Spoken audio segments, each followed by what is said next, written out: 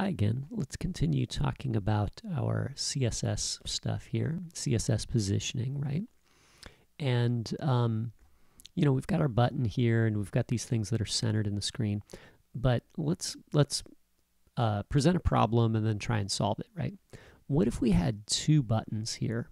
Now, my solution right now with this button is using margin auto to center the button, right? Let me find the button here. Here he is, right?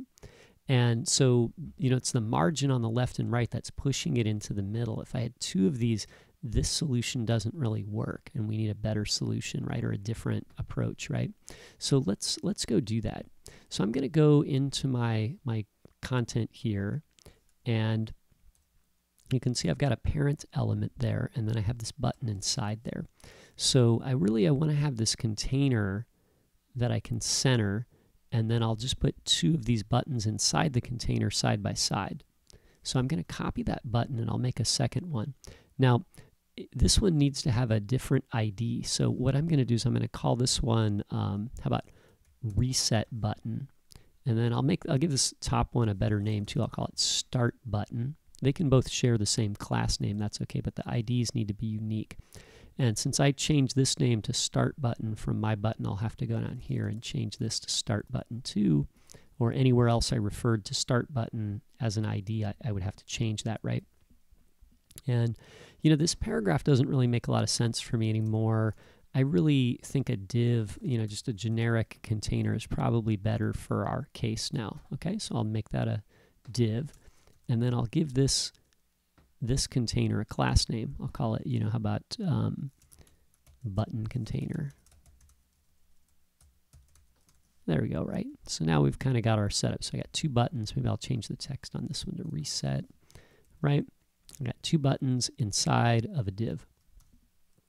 Okay, so now when I do that and I save, my two buttons are going to be on top of each other because they're both block level elements, and they both have margin auto, so the margin fills up the space, right? There's really no space in here because the margin is filling that up, okay?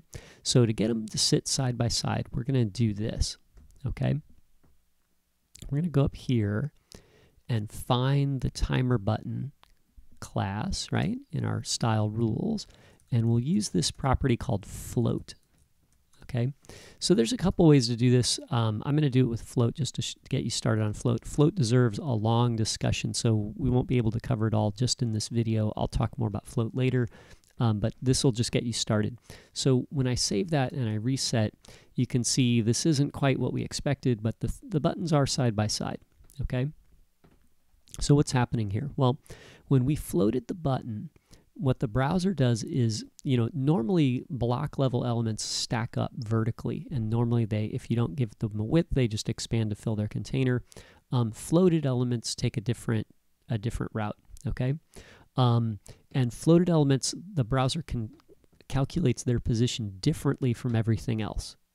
Okay, so what happens is this. Other elements that are not floated ignore the two floats. That's why this box is not, wrapping around these guys at the bottom. It doesn't recognize the height of these. Okay, so it just goes down to about here. I don't know why exactly it got to here, but it's kind of ignoring the height of these two things because they're floated. They're not part of the normal flow or the normal layout. Okay, next, the browser takes the floated element, and if it's floated left, it kind of starts on the right side and pushes it up as far as it can go until it bumps into an element up here. So essentially this guy's bumping into the bottom of the H1, and then it slides it all the way over as far as it can get to the left side because it's floated left. And then if you have any other floats, like let's say this button, the browser does the same thing.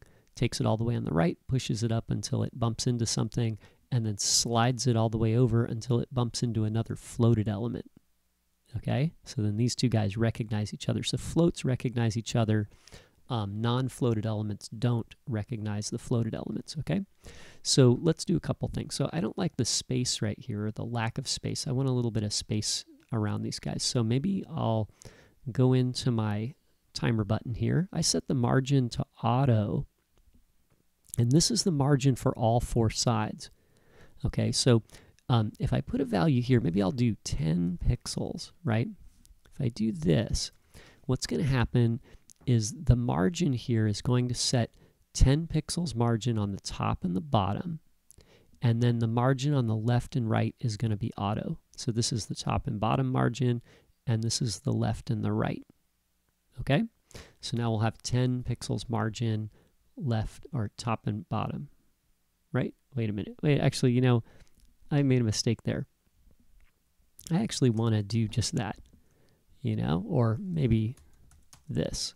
Or actually maybe, how about 0 on the top and bottom and 10 pixels on the left and right. Okay?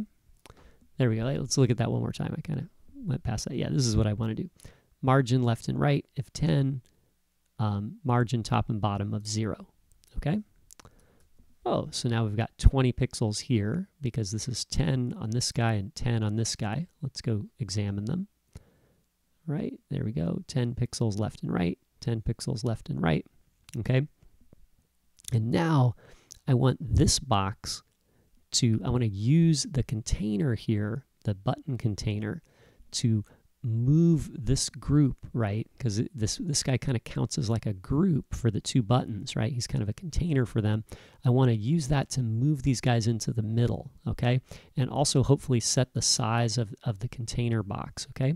So what we'll do is we'll get the container style here, the class name, and we'll make a rule for it.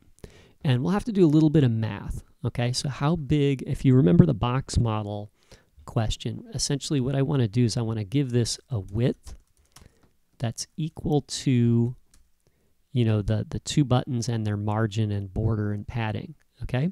And then I want to set the height equal to the height of my buttons, okay? So let's go calculate that, okay? So how do I calculate it? Well, you can add the numbers up here, or we can look in the inspector, right? So if I look at the button here, you'll see that the button says that it's, let me switch this back to computed styles. It says it's 60 pixels, right? So it says 60, actually it says 68. No, it says 60, right? Okay. But essentially it's 40 pixels wide plus 10 plus another 10. So actually it's a little bit bigger because that number there that in the yellow box is not including the margin, I think. So if when I look at this, it's going to be 40 plus 6 plus 4, that's 50, plus 10, that's 60. And then there's another 10 and another 20 on the other side. So it's 40 plus 20 is 60, plus another 20 is 80. Right? And then the other one should be the same size. So if we set the width here to 160 pixels, right? That should set the width. And now the height. Let's go calculate that, right? So we'll take a quick look here. It's 47 plus 6 is 53 plus another 7 is 60. So height of 60, right? So, and both of the buttons should be the same. So we'll say height 60, okay? And then we'll refresh here. And now you can see that this box, like when I look at it, it just contains the two buttons. Now it looks a little bigger on the left and right because we have to take into account that those two buttons have 10 pixels margin on the left and the right side, right? So, so anyway, so we've got that guy. So now that we've given this a width, you can go back to your original idea that we talked about and we can set the margin to auto, right? And then that'll move the button container into the middle of its container, right? And now our buttons are in the center, okay? So anyway, so thanks for watching, and I hope that gives you some ideas on how you might work with the box model, which is, you know, width, height, padding, border, and margin, okay?